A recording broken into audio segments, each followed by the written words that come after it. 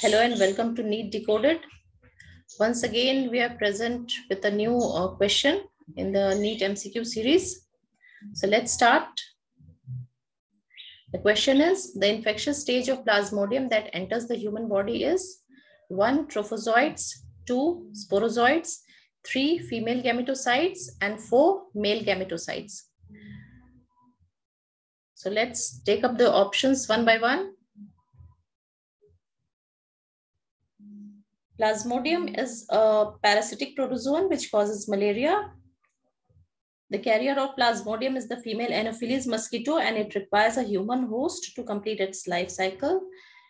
There are 3 stages in the life cycle of Plasmodium, and these are the gametocyte stage, the sporozoid stage, and the merozoite stage. Now coming to trophozoite, it is the feeding stage of malaria parasite, so it cannot survive outside the host. And it is a non-infective growing stage.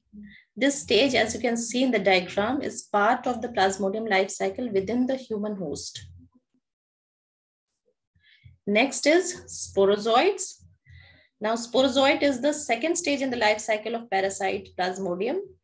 It is present within the Anopheles mosquito and is transmitted into the human host when the mosquito bites the host and it enters the human bloodstream.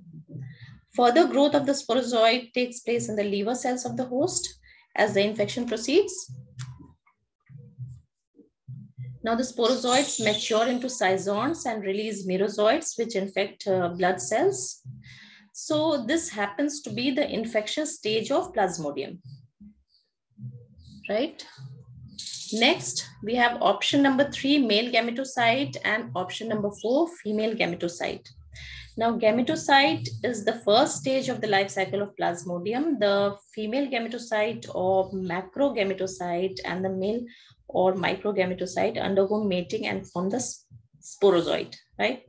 This mating occurs within the female Anopheles mosquito. So finally, we come to the conclusion that the infectious stage is sporozoites, option number 2. So this is the answer. So please like, share, and subscribe to my channel for regular updates on NEET biology. And thanks for watching.